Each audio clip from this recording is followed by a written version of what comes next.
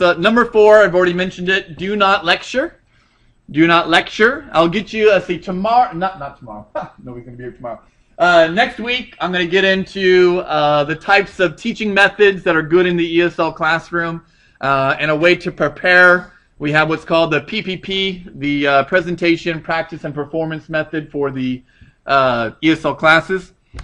But basically, I'll give you some ways next week of how to not lecture a little bit better. But okay, you take a what happens in an ESL classroom, and most of these that I'm giving you are all mistakes I made when I went to China.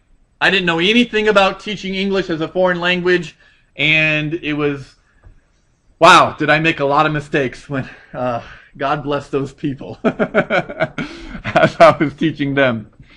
But what happens is, I've seen teachers do this. They get up there, I've done it myself, and they say, okay, class, today we're going to talk about a subject.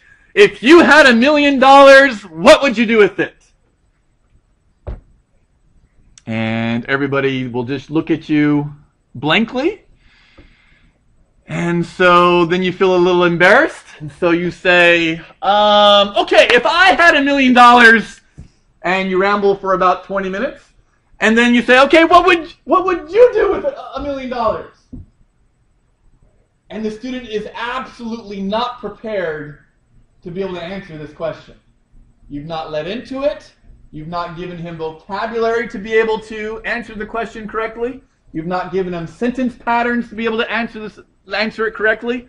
And they're just going to feel, okay, so what will always happen, if I had a class this size and you were all ESL students, probably the top 5% would do all of the talking, and the other 95% of the students would be completely lost the entire hour and have no idea what's going on. And they will walk out thinking, my English is terrible. And I've been there. I've done it to plenty of classes. But, okay, so number 4, do not lecture. Again, number one, give simple and clear instructions.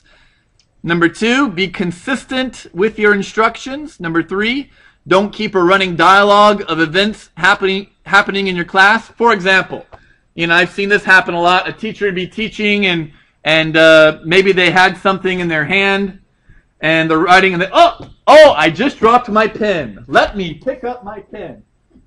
Oh, I just picked up my pen. Again, you're just adding to the teacher talk time. It doesn't need to happen.